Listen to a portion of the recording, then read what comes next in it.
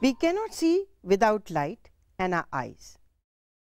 The visual ability of humans and other animals is a result of a complex interaction of light, eyes and the brain. We are able to see because light from an object can move through space and reach our eyes. Once light reaches our eyes, signals are sent to our brain. Our brain interprets the information.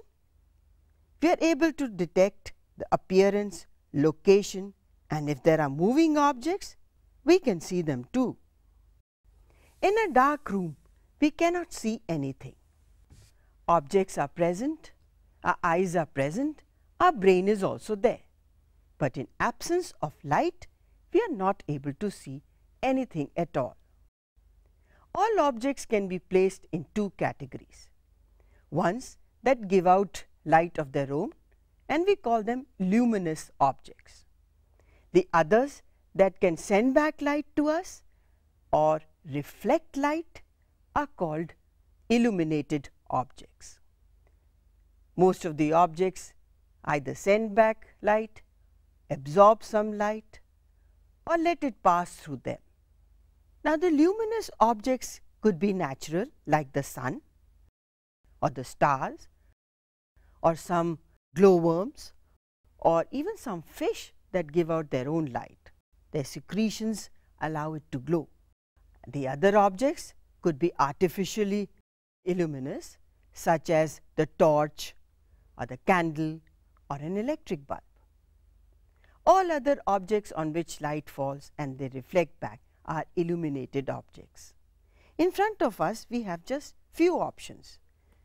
This is a torch, which is of course a luminous object when I light it. This is a small laser torch, which is again a luminous object. The battery allows it to convert the chemical energy into electrical energy first and thereafter into light energy. When it falls on these objects, they get illuminated, they reflect back the different colors and we are able to see them as they are. Once this luminous object is lit, you cannot see the track of light, but you will be able to see anything that comes in its path. For example, if I put my hand here, I am able to see my hand, but I do not see the path of light. Likewise, when I shine this on this toy, the toy can be seen, but how the light beam is going from here to there is not visible to us. So, light requires something on which it reflects or from which it is pushed back or sent back, and then we can see or get the sensation of its path. We have seen the magic of light. We enjoy and appreciate the world around us because of light.